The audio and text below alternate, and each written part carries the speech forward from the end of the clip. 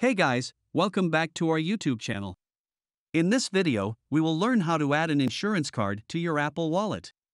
Firstly, go to the App Store and then search for Pass2You Wallet. Download this one. As I have already installed it, let's open it. Now we are on the dashboard. Search Insurance Card. Now find a template that you like. Then enter the details, like the member number and names. If you want, you can also give them an expiration date.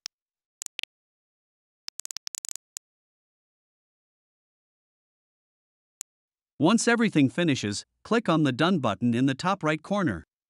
Now you can watch the preview. If you are satisfied, then click on Add, and that's it. Now if you go to your wallet, you can see that your card is here. Thanks for watching.